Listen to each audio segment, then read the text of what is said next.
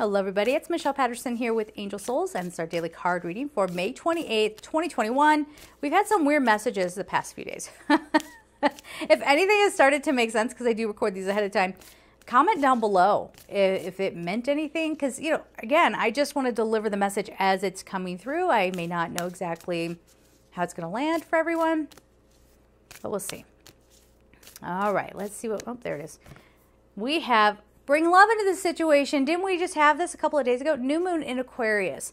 So this has this feeling of cutting out the nonsense. We're really cutting out all of these things that we've been, as we've been saying, we've been sort of coerced into believing.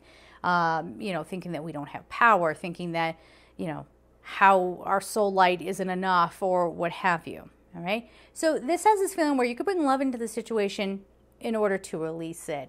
So for some of you out there, you need closure, and maybe you haven't been afforded the opportunity to have closure, and you're waiting and you're being supplied for someone, and you're just, oh, like, we just need to talk this out. So bring love into the situation on an energetic level so you can let it go and it can be free and you can be free. And maybe for some of you too, you can apply this to any situation in your life. So that's a different message than what we had before, where it was like, okay, try to see the other side of it. But this has this feeling of you've seen now the other side of it, and you have decided to send love so that it can be done, over, completed, and everyone involved in the situation can move on.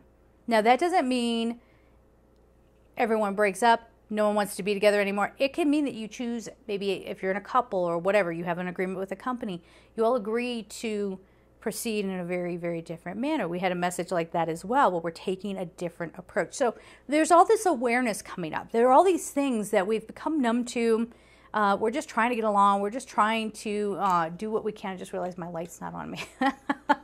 Oh, well. You know, we're just doing whatever we can.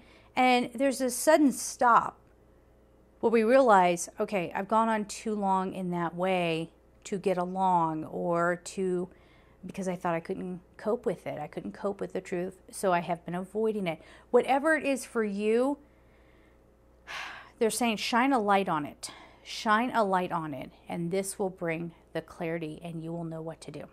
All right? So we're going to leave it there. I'm sending you all so much love, and take care.